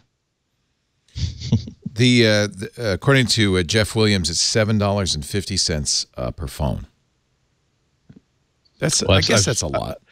I think some of the companies that are suing, organizations that are suing Qualcomm, have said it's as high as 20, but that's another area that I can't really find out where the actual number is. The chips and the license, I think you have to add them both together to get the. Yeah. So you have to buy the Qualcomm chips. dollars. Yeah. And the license that goes with them, because you don't get the license with the chips, as far as I remember. It would be nice if the license came with the chips. And you're saying that in order to make an iPhone, even if you don't need the CDMA architecture, you need to license that. Well, because Qualcomm, they were doing these world phones for a while that you could use on Verizon Plus all the way around the world. And because Qualcomm modems are so good, people want them. But Qualcomm won't make one that doesn't include CDMA, because that's their bread and butter. I mean, it's licensing all the way down. Qualcomm does have 5G patents as well. Yeah, rinse and repeat, Leo. So they're not. It's not just the outdated stuff. It's. They have LTE patents. They have 5G patents. Yeah. The other aspect that confuses me is that in some regions they are in some regions they're required to cover a minimum number of bands that might include CDMA but might not, and they might have. And Qualcomm's position might be that we really don't want to create a whole other chipset just to take care of this one part of the world in which CDMA doesn't exist, and we don't have to pay for it. We feel as though the amount of sales we're going to lose by charging extra for a license a manufacturer is going to lose is less than the amount of money we'd have to spend to have a new fab or to have an alternative flavor of this chip. So again, I have to get very zen and say I do not even know what I do not know. I'm just so happy that AT&T's 5G is not affected by Qualcomm 5G. Because it's not 5G. That sticker works. That's just, you just put an E on it. Sticker off. You put it on. Did you see the T-Mobile response where T-Mobile said BRB and they put a Post-it note with 9G on top of it? This is. I think they're hiring Nigel Tufnell as their spokesperson. Like, well, when you've got 4G, then it's not fast enough. Not fast enough. Where'd you go from there? We've got 5G. Well, why don't you just have 4G and just make that a little bit faster and make that the highest speed? So the iPhone 10s, 10s Max, and 10R only have Intel 4G chips in it. Yeah. What Williams said in his testimony on Monday is we were going to, because we wanted 5G, you know, every major Android vendor in the U.S. has a 5G phone. Intel's 5G modem isn't expected to hit phones until 2020. Williams said the strategy was to dual source in 2018 as well. We were working toward doing that with Qualcomm, but in the end, they would not support us or sell us chips. He said that's what they did last year. Yeah. So if you were on Verizon, you got the Qualcomm. If you're on everywhere else, you got the Intel. Yeah, and of course, Apple famously slowed down the Qualcomm so it would be as dumb as the Intel. He said he contacted Qualcomm CEO to get him to sell chips to Apple. When Qualcomm refused, Apple had to call Intel's CEO, ask him to supply all the modems needed for the iPhone instead of only half the volume. He had to scramble, Williams said. We would have loved to have continued access to Qualcomm tech. So it's not that Apple doesn't want Qualcomm. They do. Nope. Yeah. They just don't want to pay them. Again, it's the gold standard. They don't want to pay them as much as they're being asked. Yeah. If you have a Qualcomm modem, all your problems are solved. You do not have to worry about anything in terms of compatibility and connectivity and speed. Well, I don't want to pay Apple $1,000 for an iPhone. So there. Yeah. Sell it to me for less. You know, that's what it costs. Different. So this. Yeah, I mean, you can buy a different phone. Yeah, and also Apple's defense is sort of like, that would be like if they're saying, yes, you can buy an iPhone, but we're marking up $120 because we're also selling you a pair of AirPods and you can't buy it without AirPods, but I don't want AirPods. Well, it's too bad, you're getting it anyway. That's the argument about how Qualcomm is abusing the markets. But they're also selling it to you like, imagine this, Leo. It's like not that you don't want to buy an iPhone; it's that you don't want to pay a percentage of your gross revenue for the price of the iPhone. Okay, you just that's want to fair. pay the same base price that everybody else pays. Right. It's maybe the better analogy is Ticketmaster. It's like, why am I being charged an extra $30 for this $80 ticket? Because usually you say because it's why? A service fee. Because. Exactly. Service fee. Apple's going to start selling the HomePod in China soon. That'll be an interesting. Just agenda. Yeah. It's wonderful. January Siri 18th. will start disappointing users in a whole other language. Oh, they've been doing that on iPhone for years. So every time I say, hey, you know who, in my kitchen, I mean, I'm 15 feet away from my HomePod. I'm sitting, distantly. I'm right next to my phone, but the HomePod takes over every single time. Is that supposed to happen? Well, sorry, Jim, go ahead. The way that it works is if your device, whatever device you want, your phone or your watch is active, then that will answer. But the HomePod's always active. That hey thing. It's not playing anything. But it's always active compared to an iPhone. Listening to you, Leo. But all of those devices communicate among themselves and say, okay, who's going to take this? Right. And if nothing is being used, like you don't lift your watch to your mouth, or you don't lift your iPhone and make it active, then the HomePod will be the one to answer the call. Oh.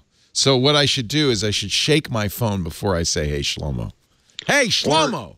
or hit it with a hammer. That always works. Hey, You you. can do Blow that. into it like a Nintendo cartridge. That works for me. It's be crazy. I do have to thank the NFL because whatever that that during all the NFL games they say, "Hey Schlomo, give me the scores" or something. It drives me nuts because my HomePod always hears it and always launches into a 15-minute tirade. They changed. Is this your experience too, Jim? They changed something this weekend. It stopped activating it.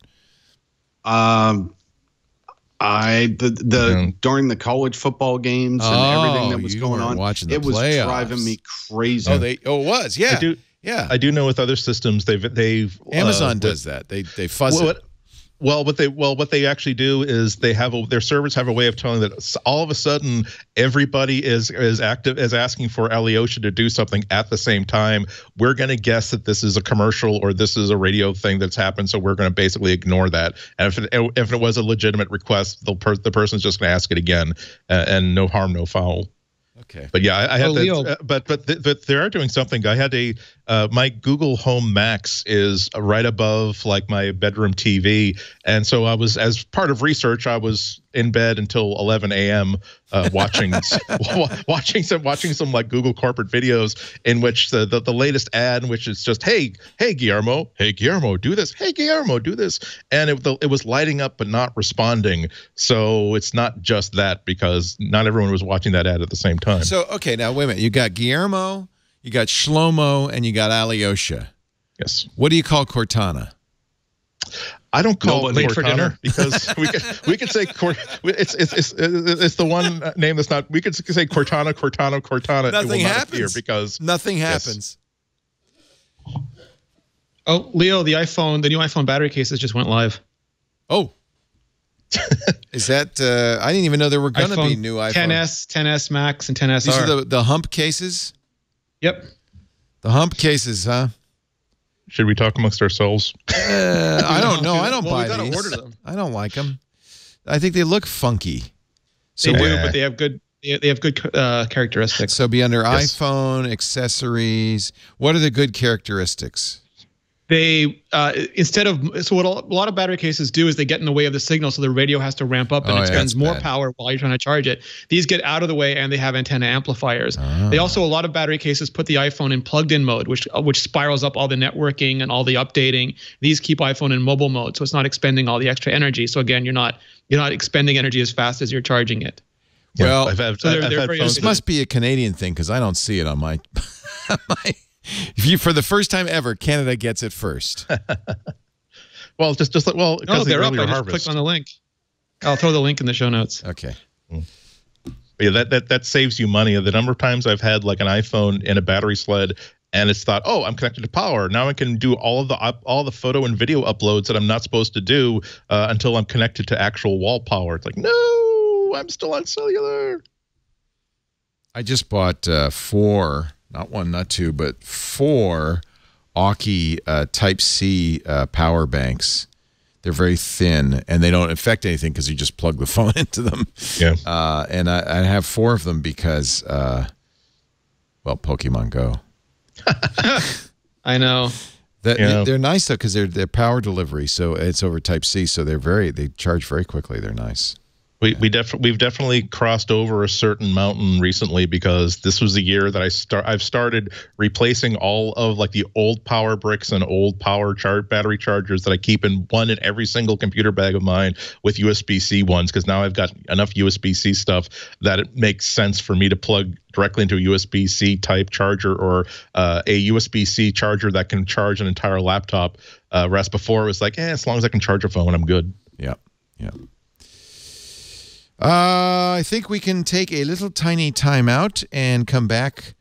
If you will prepare your picks, we will be doing that next. But first, a word from Atlassian. We love Atlassian here. We're in an Atlassian shop. And I think if you talk to developers, IT professionals, and you say, are you an Atlassian shop? They'll certainly know what you're talking about. And most of them will say, oh, but we wouldn't be anything else. Atlassian creates collaboration software that empowers teams around the world.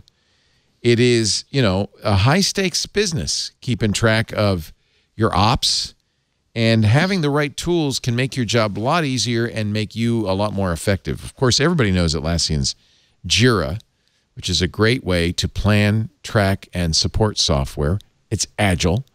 Bitbucket is a great one for keeping track of your code base, if you've got a code base. We use Confluence for documentation all the time. In fact, last time I did an ad, somebody in the chat room said, I'm in Confluence right now writing docs. Nobody wants to write docs, right? But you need to have documentation for your setup, for how things work. At least, if you're going to do it in a way that makes people want to do it. Confluence. Not just for developers. Atlassian offers an affordable, reliable suite of tools for teams of all sizes in all areas, from DevOps to Agile, from IT apps to Ops to ITSM, and whatever's next. And you can see there's a whole lot more going on in there. Atlassian provides a technology backbone to help modern IT organizations plan, service, and support the kind of change that propels the business. Jira, Confluence, Bitbucket, that's the backbone of an effective cross-team project planning organization and communication. And then you've got Jira Ops and Ops Genie and Status Page. That really helps teams better detect incidents, alert response teams, coordinate response efforts. Your teams can choose the tools that are right for your current framework, but trusting that as you grow, they will grow with you. And it all integrates seamlessly with Jira and Confluence, so your team can get the job done. Look at all the big companies that rely on Atlassian. 125,000 companies worldwide. We're proud to be an Atlassian shop. Find out more. Like all of the tools at Atlassian, they're easy and free to try. Just head to Atlassian.com to find out which Atlassian offering is right for your team, and then let it grow with you. Try Atlassian today and unleash your team's potential. We're big fans. Atlassian,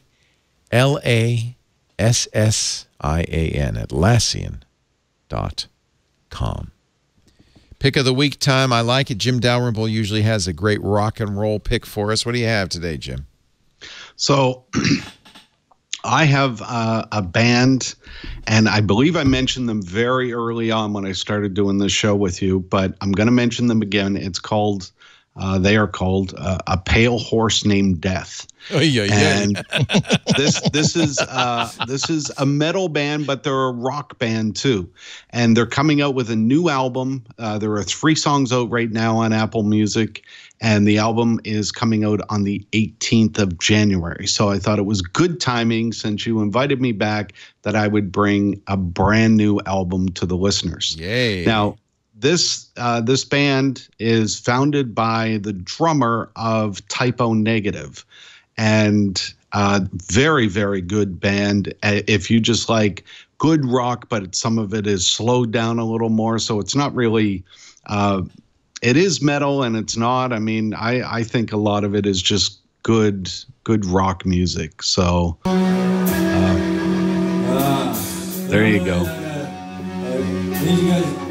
You know, it makes me so sad that none of the current pop charts are rock. Rock is really kind of disappearing from the American music scene, and it is in my opinion, it is the American music scene.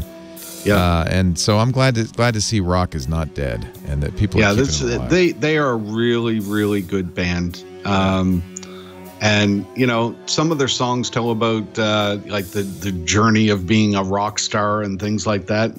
Some of them are funny, and you know, some of them are very truthful about drug addiction and things like that. And you know, it's not just thrashing around on instruments. There's some sad stories in there too. Yeah, in the great tradition of rock and roll.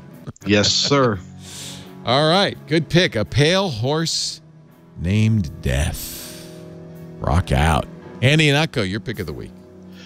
If you're into Schadenfreude, this is a great week to be subscribers to Netflix and Hulu, because 2 competing documentaries about the Fyre Festival and the debacle that ensued. F-Y-R-E. Oh, F-I-F-Y-R, Fyre. Hulu's documentary Surprise dropped like last night, 4 days before Netflix's documentary is dropping on Friday. I only found out about it at like midnight, and of course I was up another 2 hours watching it, and it was a terrific documentary. Your lowest hopes would have been that it's just, hey, look, here's some stuff we got off of Instagram of people having a bad time, and hey, look, here's another shot of that cheese sandwich that you saw on Instagram a while ago.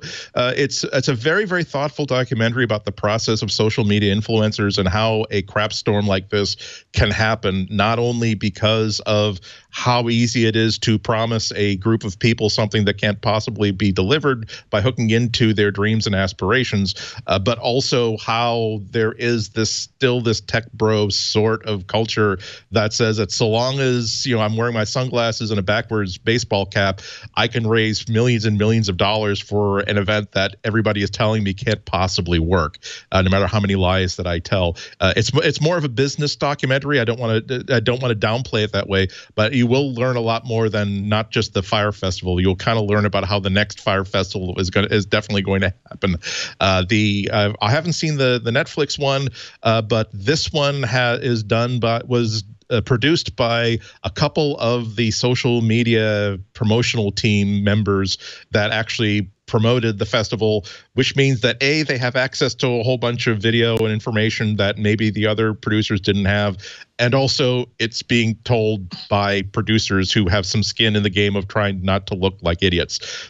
Part of what I really enjoyed about the Hulu documentary is that you really do have different levels. They were talking to social media influencers who I'm still absolutely puzzled by, but you're also talking to reporters who are covering this event and covering the broader stories around it, and also people who are in mainstream advertising who rely on this sort of an outlet, who are giving a very, very sober sort of discussion, even as they are they're in business interview mode. They're in nice little professional suits on a neutral backdrop, being shot in high definition, and being forced to talk soberly and seriously about like a media organization called F. Jerry.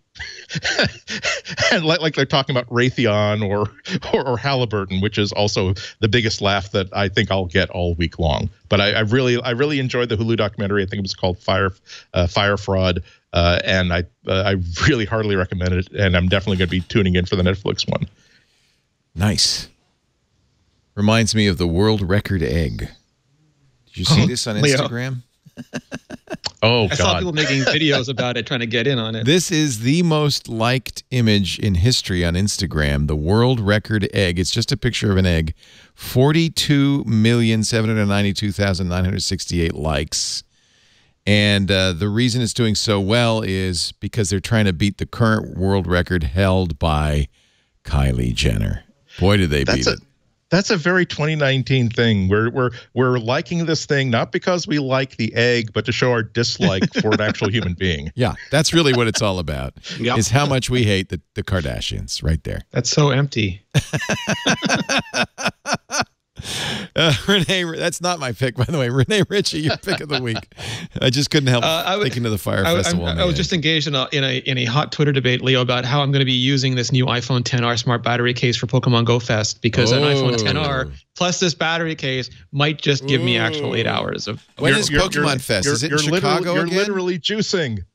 I don't know, because I think they did Chicago last time because they wanted to prove they could do it after the dismal failure the year before. So maybe their own Fyre Festival. They should do it in Montreal, I think. That would be. They're doing the first one in Brazil this month, so we'll see how that goes. Right. So my pick of the week is this is one of the devices that Apple worked on for the HomeKit launch at CES. It's not out yet, but I really like it. I'm going to mess up the name. It's Netatmo. Netatmo, yeah. Netatmo. I like the Netatmo. There we go. Thank you. Thank goodness for you, Leo. So what's so interesting about this is that it really is a privacy-first doorbell. I'm going to call it a solution. It doesn't have any online component. If you can put an SD card in it and record, I think, 2 days of video, and it'll keep recording over it if you don't pull it out and download it or something. Or you can choose to hook it up to your personal Dropbox account if you want to, if you want to have it online. That's a good But there's idea. nothing that goes up to any cloud that is not yours. It's designed to be quote unquote offline, by design. But they also have a bunch of clever features in it. Like it's got an accelerometer. So if someone tries to do something to it, like pull it off the wall, it starts just taking flash photos of the person so that you have some record of who did it. It does all these really cool sort of anti-tampering things. I got a chance to talk to them, and it's just so considerate, not just smart, but considerate, the way they put it together, because they did realize that people wanted cameras, but they didn't necessarily want those cameras plugged into another company. So this is just, you buy this and that's the end of your relationship with Netatmo. It doesn't go any further than that. And if you want to buy another product, that's as far as that goes too. And I love, and you might love Nest, you might love Ring, you might love all those companies, but I always think it's important to have these kinds of options on the market as well. Well, we like those Wise cams for the same reason. They don't, you don't pay a subscription fee, which is a reason everybody can get behind. But also the idea that, your videos aren't stored somewhere that you don't control. I think that's kind of this after the Ring debacle. And I think I might replace my Ring with this. This looks really good. Yeah. The next level is not having to. One level is trusting a company like Apple. The other level is I don't have to trust another company. Right. I know for a fact that this is not connected to anything else. That's better. Yep. I'm on the site right now and trying to figure out where to give them my money, because that's a great idea. It doesn't look like you can. This wonderful thing is because people will often say, how do you trust? How do you trust? I'm like, I do not trust any single company. I trust the technology behind AES encryption. Yeah, trust that you can't trust. That's right. Yeah, that's fair. Well, I want to counter Jim's recommendation of rock and roll with a recommendation Andy will like. I just found a new streaming music service that focuses on classical music. This has always been, for me, an issue. I love, all kinds of music. But classical music, while it is on Apple Music and in Spotify and everywhere else, often gets short shrift. And if you search for something, you're just as much going to find a pop song as a classical song. So, and the other thing I like about this is there are different subscription levels depending on your bit rate. So the base bit rate is 320 kilobit MP3, which is fine. And that's fairly affordable, $8 a month or $80 a year. So it's a little bit less than Apple Music. But if you want lossless 24-bit FLAC streaming and you've got the right devices for it, $15 a month, $150 a year. So if you really care about audio quality and classical music, I think this is really interesting. And I've enjoyed it quite a bit. They have a 2-week free trial. I'm still deciding whether I'm going to end up ponying up the money or not. But I love the ability to just kind of go stream quality classical music. I listen to it all the time. And I think this is an interesting play. Primephonic. The problem of classical cataloging is so bad that's one of the main reasons why I switched from iTunes to Plex. The ability to simply say that, yes, the ability to say that I'm interested in this recording of this opera because these two singers are singing on it. So please don't make me sort it by the orchestra and the conductor, because I will never remember either of those things. Yeah. And please when it comes up on my phone, I want to know that this is the second act aria from the title of the second act aria. I don't want to have to see Mozart colon the induction from the Seraglio colon conductor colon orchestra, and I have to wait 12 seconds to find out what track I'm listening to. So yeah, that sounds like a really great idea. That's a problem that needs to be solved. This it does support AirPlay if you're on an Apple device. They have a Android version. I haven't checked to see if it supports Chromecast. Now that the Chromecast audio is dead, well, who cares? But no, I'm kidding. But it doesn't yet have a Sonos connection. Maybe it will. It's brand new, and the software is fairly new, and so I think. But so far, so good. I'm really enjoying it, and I just often will have this on in the background. And one of the things I like is some of the playlists are really interesting. So it's called Primephonic. It's at primephonic.com. And you can try it free for 2 weeks. And I just thought I'd mention that because you've got your rock and roll well represented. Now you've got your classical music. And now you've got MacBreak Weekly. Thank you, everybody. Jim, it's always great to see you. Thank you so much for being here. Thank you. I appreciate it. Love you, Jim. It's always good to be here. Loopinsight.com, at Dalrymple. Anything you want to plug? Any podcasts or anything? No, I'm good. I just want to plug you. No, not like that. Show title. He's going to plug me. Leo, oh, no. Thanks, Jim. Always great to see you. Mr. Andy Ihnatko, we know we catch you every week at WGBH Boston Public Radio, and the Material Podcast, all about Android on Relay.fm with somebody named Florence Ion. She's The lovely Florence Ion. She has so much wisdom and knowledge about Android and Google that she can actually do 2 shows a week about it, and I'm so glad to be doing that show with her. Fantastic. Anything else you want to plug? Yeah, also I've fixed the database problems on my blog, and so I'm now blogging again. So if you go to ihnatko.com, you will see it updated more than once every 4 months, which was when I was able to do it when I was having database problems. We're going to move you to WordPress.com, and you wouldn't have these problems. I actually have established an account and a new URL on WordPress.com that is waiting for something, and I'm looking forward to not having to. You're doing WordPress, but it's self-hosted. I have a self-hosted one. I also have an account on WordPress.com that is not active. That's active but not public yet. And so I've been using it long enough to know that yes, it is much nicer than doing self-hosting. Because I self-hosted for a long time, and I remember those database problems, and I don't want to ever look at that again. You know, I'm glad. It's like that vacation to that place where you get some beautiful pictures, but you have to really abuse yourself to get that place where you say that I'm glad that I've done self-hosting. I learned a lot of valuable thing and has a lot of valuable experiences. I feel as though I'm a more experienced and wise person. Now I'm ready to never do that again. Yes. I need to put that on the bus ad. I will with me like Impossible Andy 2.0 is my guess. Going on the record. ihnatko.com. And I like the new look. It's very pretty. I'm working on it. I love the new I love the nice new WordPress. template. Yeah. Are you using Gutenberg yet to post?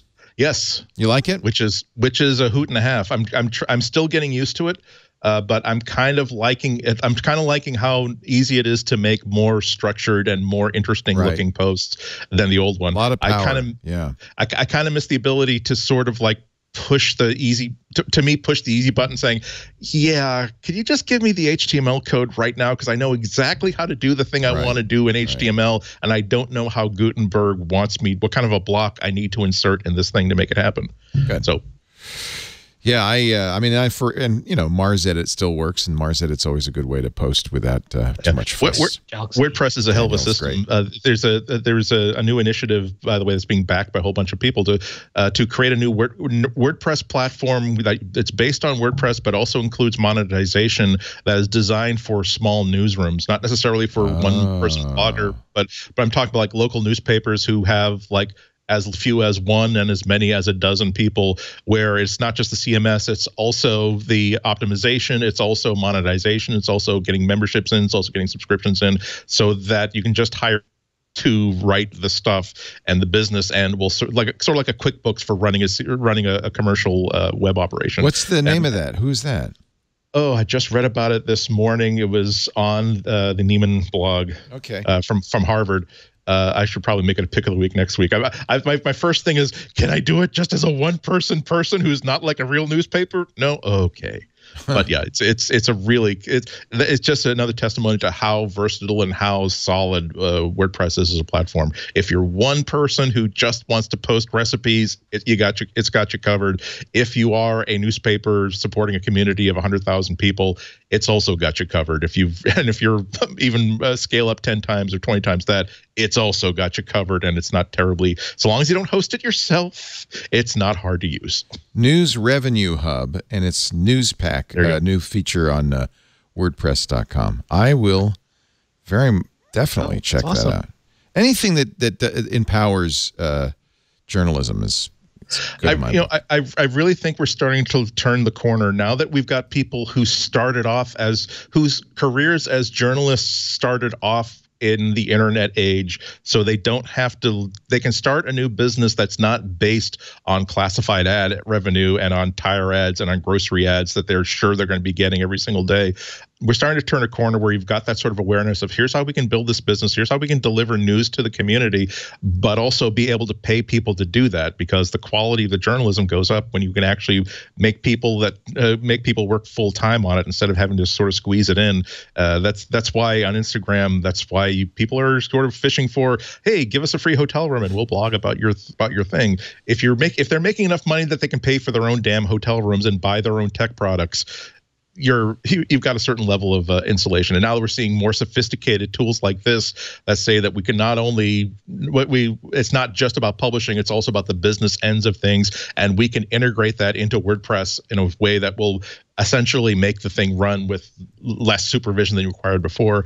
I really think this is another indication that's turning the corner, that maybe you'll never be able to start a brand new newspaper print publication again, but the people who really want to continue to deliver news to Worcester, Massachusetts, Lowell, Massachusetts, and even be an alternative to the Boston Globe, you can absolutely totally do that without having to mortgage 3 houses.